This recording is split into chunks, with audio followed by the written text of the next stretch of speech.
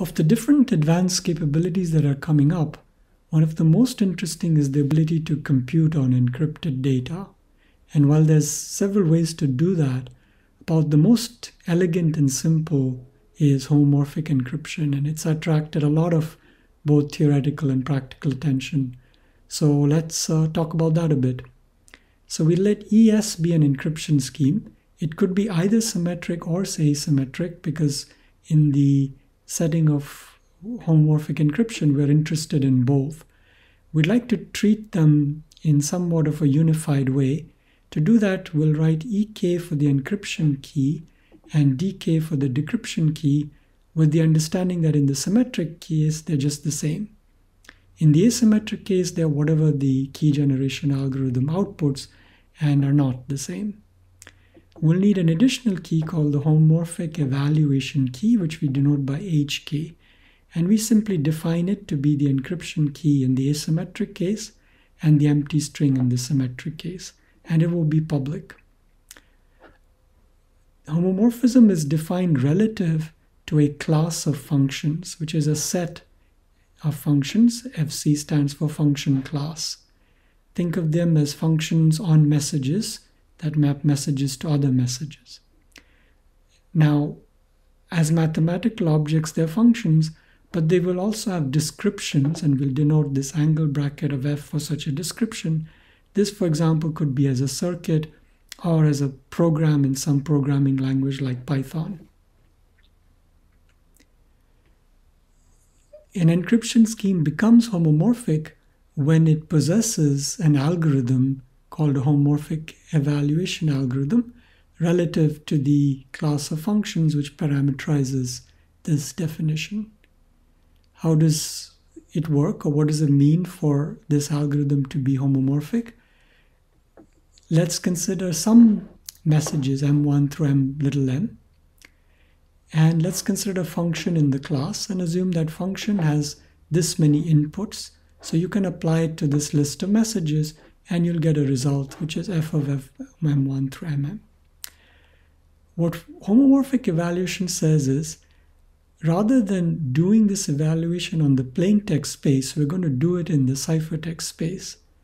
What that means is we'll start by encrypting the messages M1 through Mn and get ciphertext. The homomorphic evaluation algorithm, which takes the homomorphic evaluation key, it takes a description of the function f and then these ciphertexts, and it returns another ciphertext. What it's managed to do, however, is inside the encryption evaluate the function in the sense that C is an encryption of f of M1 through MM. Another way of saying that is if I were to decrypt the ciphertext C returned by the homomorphic evaluation, the message M I get would be F applied to the original messages.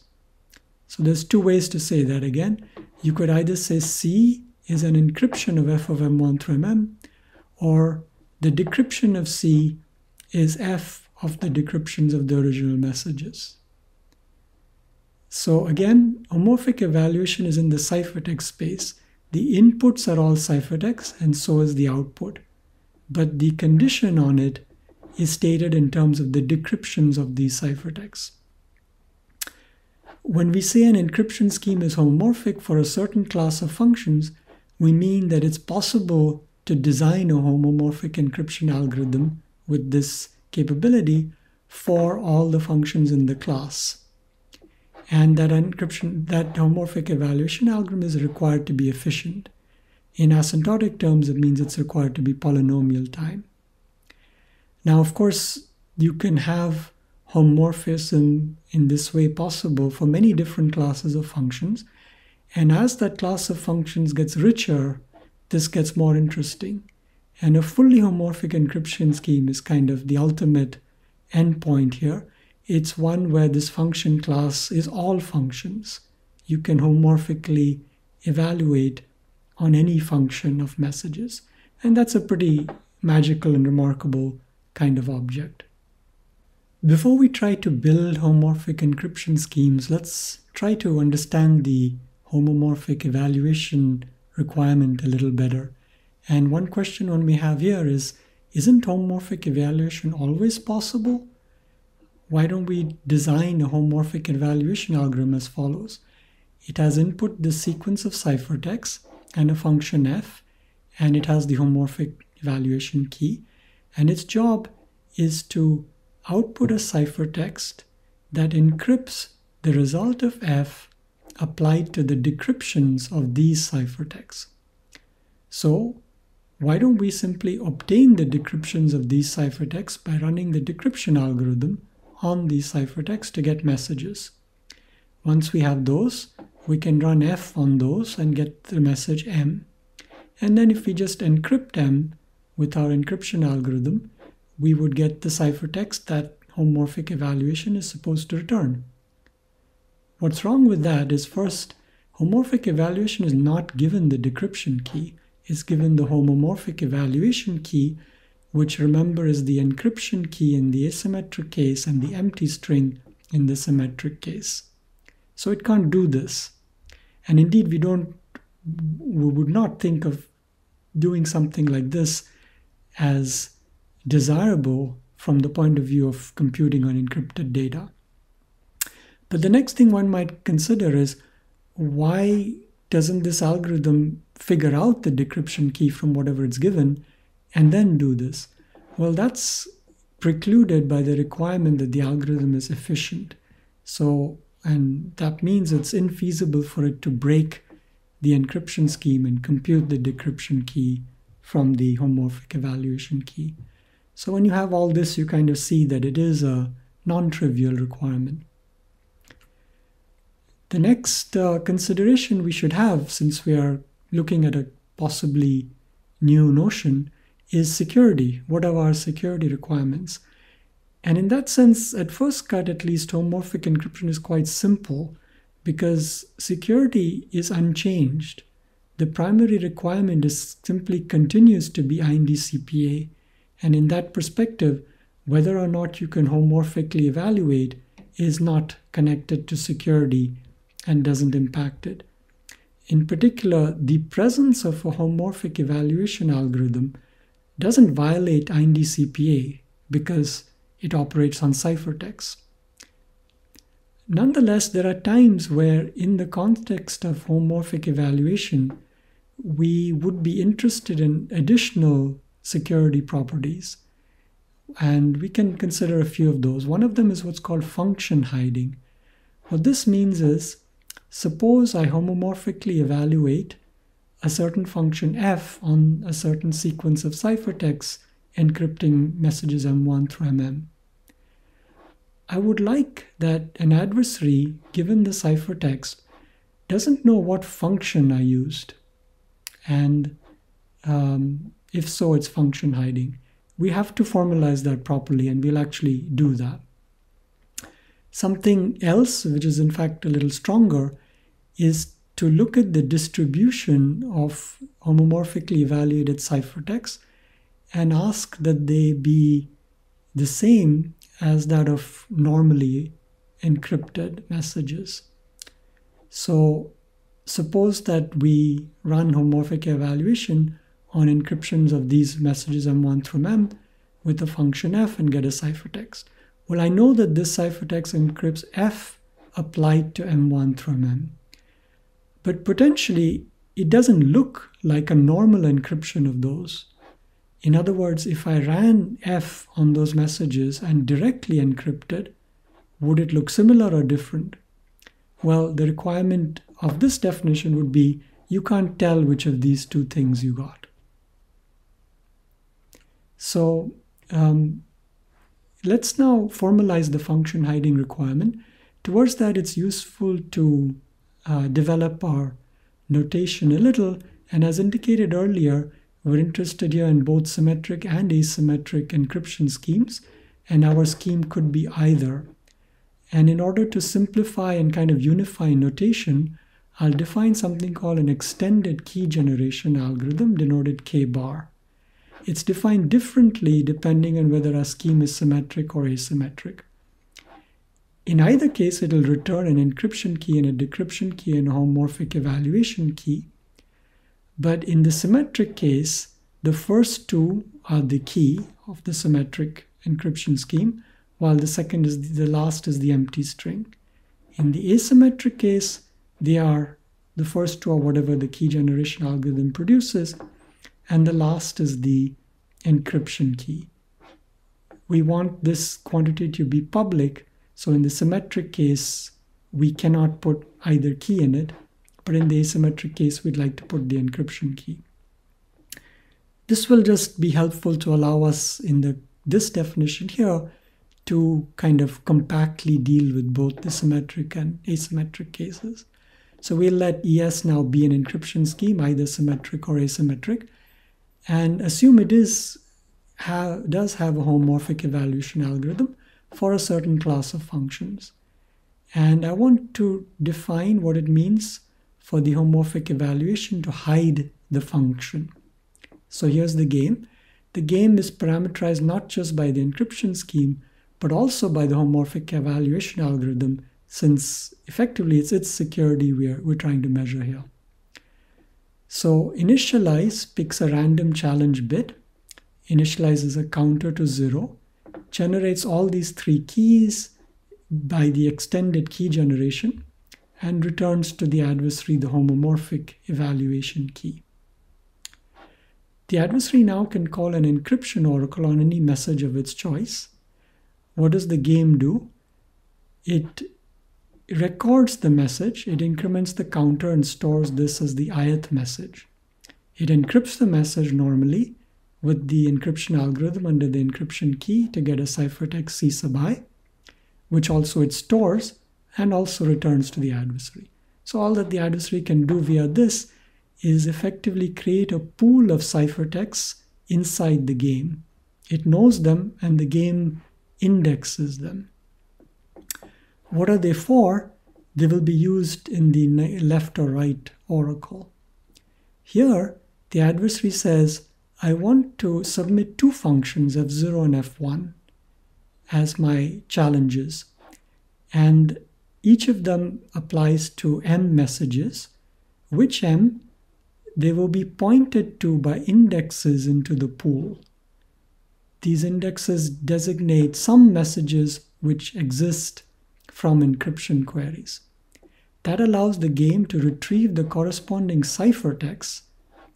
Now here it runs homomorphic evaluation on those ciphertexts, but the function it picks, it depends on the challenge bit, either f0 or f1, whereas the ciphertexts are the same independent of what b is.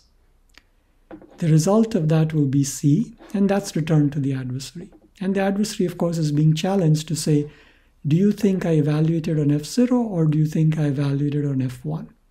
It outputs its guess in that regard, a bit b prime, and it wins if that guess matches the challenge bit. Okay, so that's our game. Now, a little more details about it.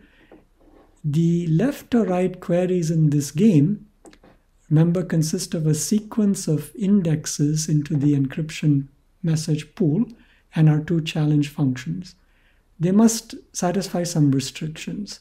First off, you're only allowed, of course, to query functions in the function class for which homomorphic evaluation works. That should be kind of implicit. Second, both the functions should have m inputs, and m then is the number of indexes over here. Of course, the messages corresponding to such inputs, indexes must exist. Encryption queries for those indexes must have been made, which entails that they lie in the range from 1 to the current value of the counter I. And this is the final requirement that's kind of the most important. We know that the result of homomorphic evaluation of f0 will be an encryption of this message, correspondingly for f1 of this message. I want those two messages to have the same length, because remember, encryption is not going to hide the length. So the ciphertext coming out may not encrypt the same messages, but the lengths of the messages are required to be the same. Okay, and with all that understood, as usual, we define an advantage, and what it is, since this is a guessing game, not the probability the game returns true, but 2 times that minus 1. parameterized here by the encryption scheme and homomorphic evaluation algorithm. FH stands for function hiding. Okay, so we might be interested in this at some points. Continuing our study of security, if you recall, when we studied encryption, we had a stronger notion than IND-CPA. We also had IND-CCA, security against chosen ciphertext attack. So it would be natural to ask, in our current context, why don't we target that rather than having said that our requirement is IND-CPA and possibly other new things? The answer is that no homomorphic encryption scheme can possibly achieve IND-CCA. To put it a little more precisely, it does depend on the class of functions for which homomorphic evaluation is possible, but as long as that class of functions is even a little bit non-trivial, there's something non-trivial in it, we will be able to find attacks violating IND-CCA. So let's illustrate. So I'm going to create or state some requirement on the function family, and that is that our adversary can find a pair of messages which satisfy these conditions. There's some function f in the class for which f on m0 is distinct from m0 and correspondingly for m1. And that just means f is not the identity on these two messages. It's a very mild requirement. I also want that f on the two messages yields different things. So what might be an example of such a function? Well, if you're thinking about, say, integers mod something, just +1. If you're thinking of bits, messages are bit strings, f of x is the bitwise complement of x. And as you can see from that, like pretty much any reasonable choice will give you these conditions. So it's a very, very mild condition. But nonetheless, the moment this condition is true, our adversary can be constructed to always violate IND-CCA. How does it do that? We have fixed our two messages, they're the ones over here. And remember, our IND-CCA adversary has a left or right oracle. Its job is to figure out whether that's encrypting left or right message. So it queries it with our two messages and it gets a ciphertext. And it now wants to know, does that encrypt M0 or M1? Now, what's the obvious way to determine that? It would go to the decryption oracle and submit this ciphertext. If the description oracle returns M0, we're in the left game. If it returns M1, we're in the right game. But that would not be a violation of IND-CCA because the game precludes our submitting this to the decryption oracle. That's just not allowed. Our adversary gets around that by creating an alternative ciphertext by homomorphically evaluating this function f here on the given ciphertext here. Okay, so it runs homomorphic evaluation and gets C prime. So what do we know about C prime? We know that its decryption is f applied to whatever C encrypts. But we can actually obtain that decryption. We have a decryption oracle, so we get it. It's M prime. Now we know that M prime is f applied to what? Either M1 or M0, depending on which bit underlies this challenge ciphertext over here. So I can test. If M prime is f of M1, it must be that the challenge bit was 1, and otherwise I'll return 0. So that's my adversary. So now let's quickly check that it works, and we see that it entails two things, and this is where we're going to exploit our two conditions and assumptions over here. First, remember that for this decryption query to be valid in the game, this ciphertext must be different from this. How can we ensure that? Well, one thing that will certainly ensure it is that the decryption of C prime is different from the decryption of C, right? Because then the correctness of the encryption scheme says that it's impossible for C prime to equal C. How do I guarantee that these things have different decryptions? Well, if C encrypted M0, then C prime would encrypt f of M0, but f of M0 is not M0.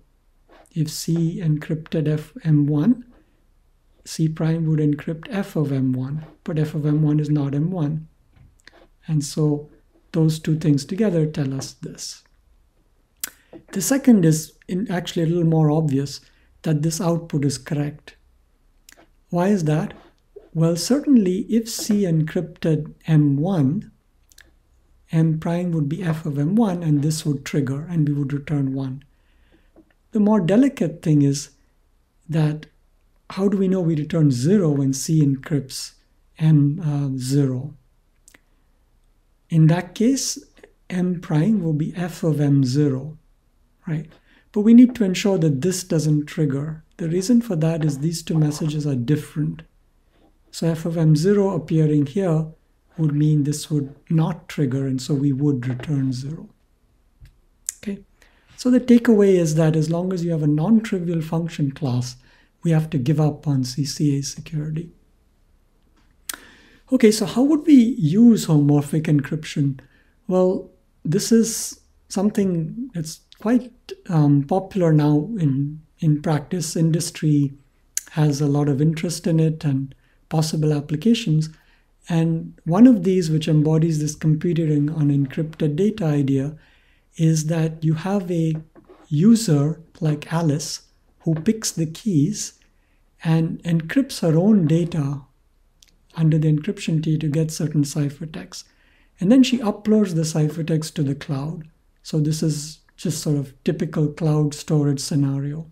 But for the privacy of her data, she uploads it in encrypted form. Now, when she wants to compute some function on her data, rather than downloading everything, decrypting, and computing it, she's going to ask the server to perform a homomorphic evaluation. And this will save Alice a lot of work. She can send the description of the function to the server B, and the server is already equipped with the homomorphic evaluation key. It runs homomorphic evaluation algorithm on the desired function with that, on whatever ciphertexts are pointed to by this function, and sends the resulting ciphertext back to Alice. But Alice knows the decryption key, so she will decrypt that, and the result is she has what she wants, which is the result of F on her data. So you might think of this as database queries or many other things like that. Of course, this is a bit of an abstract setting, and real usage could be different from that. So let's now turn to how we might realize homomorphic encryption, how we build these schemes. And of course, it's going to depend a lot on the class of functions for which we want to have the homomorphic evaluation capability. And so we'll begin modestly. I'm going to want to evaluate homomorphically the XOR function.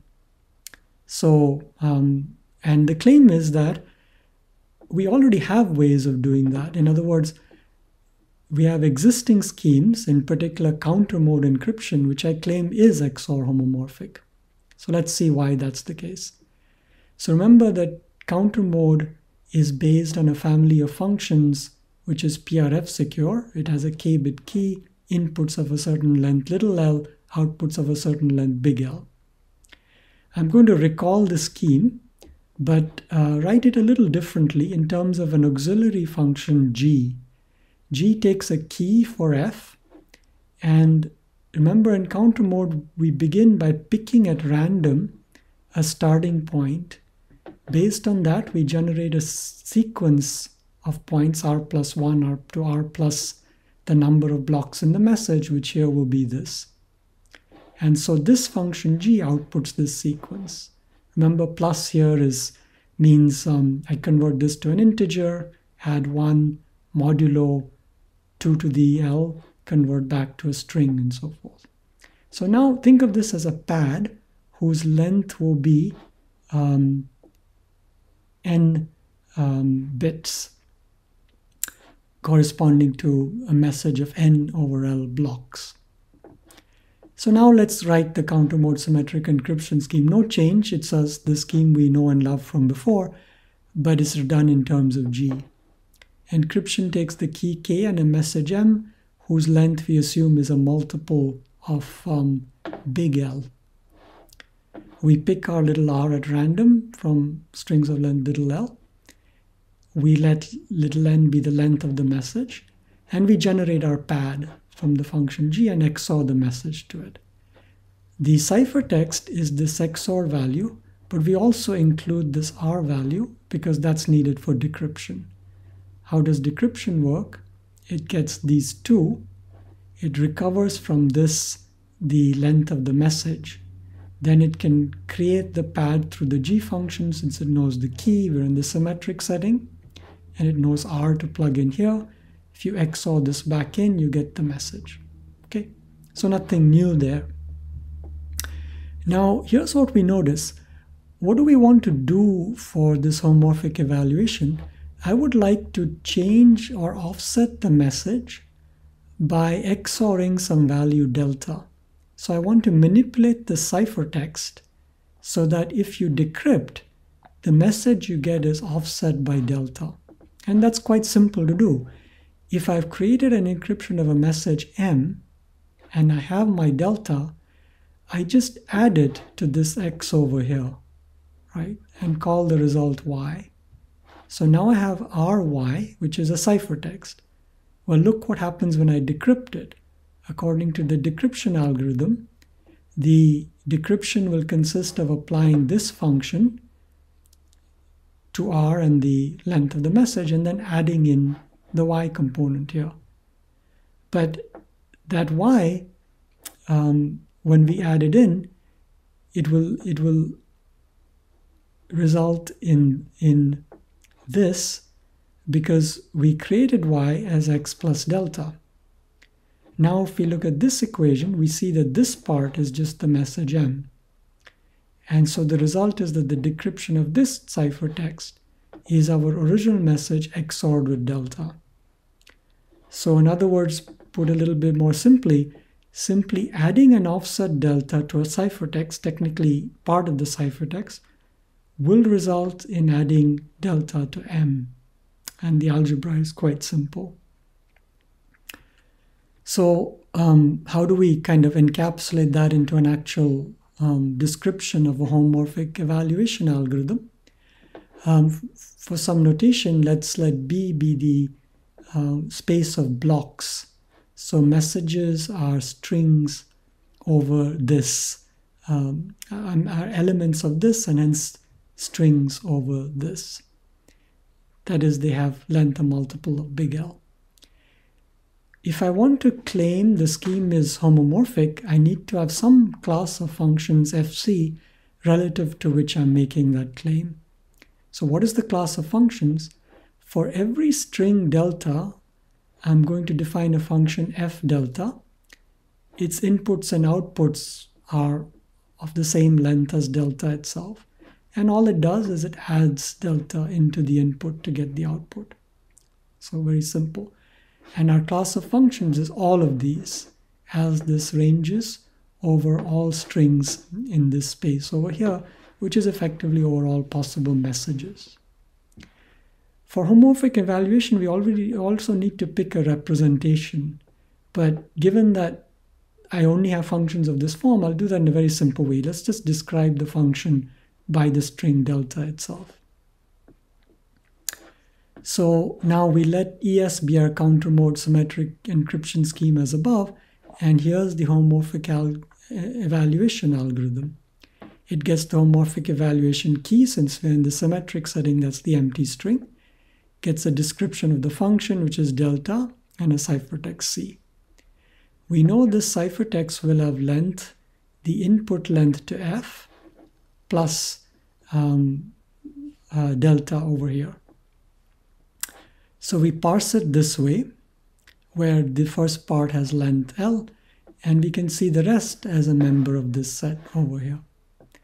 And all we do is we offset that second part by delta and return the first part unchanged and this new second part as our ciphertext. And what we said before said if you decrypt this, the result is the decryption of this ciphertext offset by delta. That was a symmetric scheme.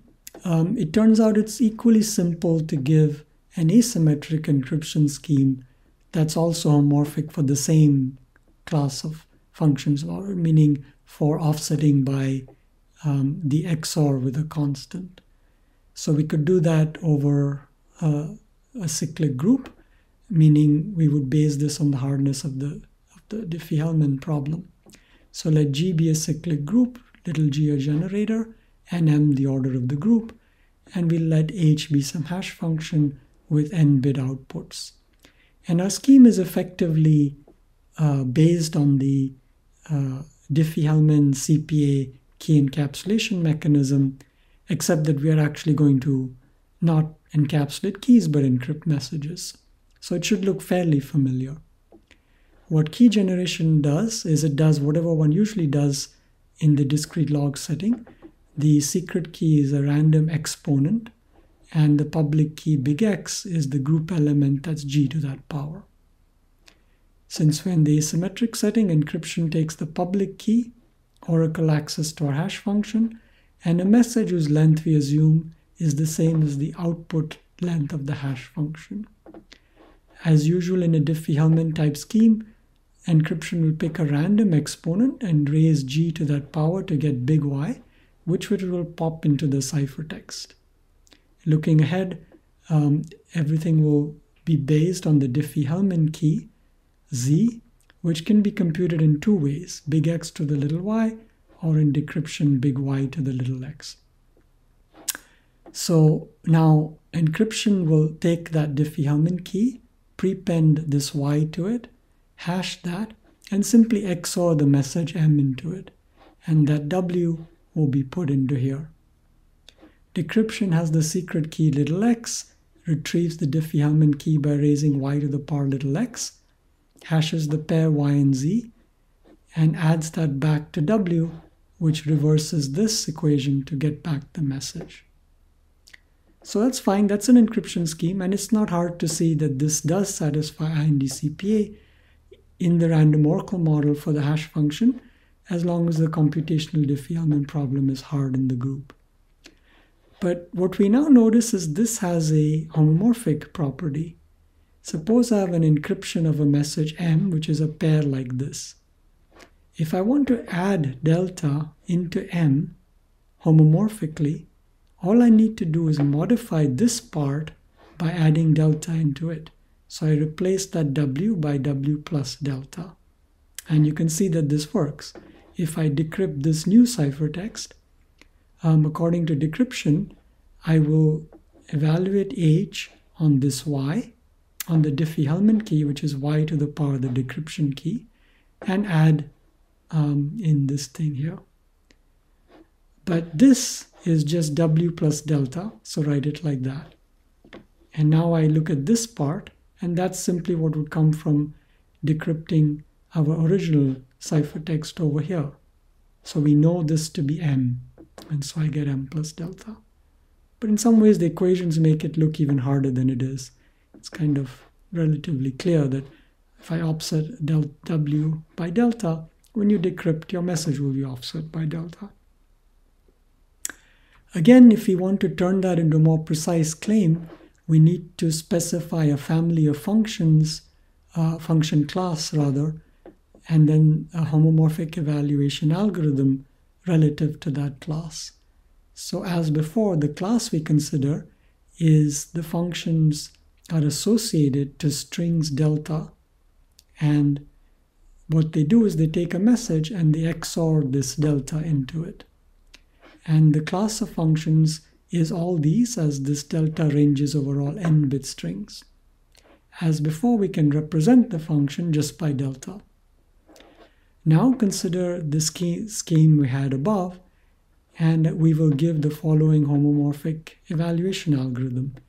It needs the public key, and it will get as input the description of the function, which here is delta, and a ciphertext, which is a pair. We know from the scheme description that the length of the second part is the output length of the hash function n. How do we homomorphically evaluate? We just XOR delta into this part of the ciphertext, leave this part unchanged, and return that. And oh, we said it works. So good, we have two examples here. And effectively what these show is that it's quite simple to get homomorphic encryption. But that's if we had as target to do it for a class of functions FC that wasn't terribly ambitious. It's just XOR. Now, before we move on, a little bit about security. So the two schemes we saw above are certainly IND-CPA secure. And as we said, the primary requirement for a homomorphic encryption scheme is simply to retain the IND-CPA security we additionally expect. We did define this additional function hiding security, but our schemes don't provide that. And as a little puzzle, you might try to show that by giving attacks. So that would mean specify adversaries for these schemes above that achieve a function hiding advantage of 1 for those schemes. So moving on from there, we would be interested in growing the set of operations or growing the function class with respect to which we can do homomorphic encryption and homomorphic evaluation. It turns out that classically, for many years as cryptography was developed, we were aware of many examples of encryption schemes that were homomorphic for operations kind of like what we saw. More generally, they were group operations, either addition or multiplication over different groups.